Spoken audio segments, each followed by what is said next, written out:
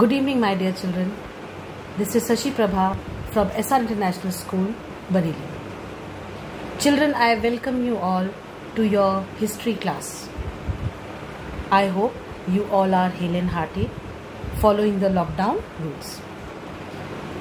Children, I know this is something new that is being practiced, but then it is for you only. These online classes are turning out to be quite beneficial to all of us. Children, this is the second time we are meeting in the new session. Our first class was on 31st of March.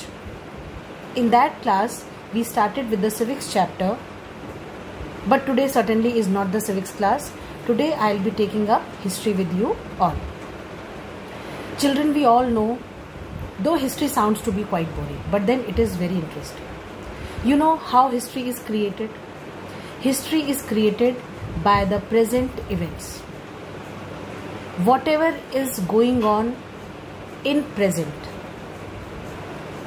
becomes history the very next day. Whatever things are taking place in the present time, they all will be part of past once this month, this date, this year is over. And this is how history is created.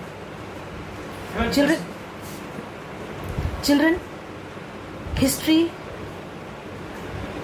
as it sounds, it is not boring, it is very interesting, because history is something that gives us an opportunity to rectify or correct the mistakes that were done in past.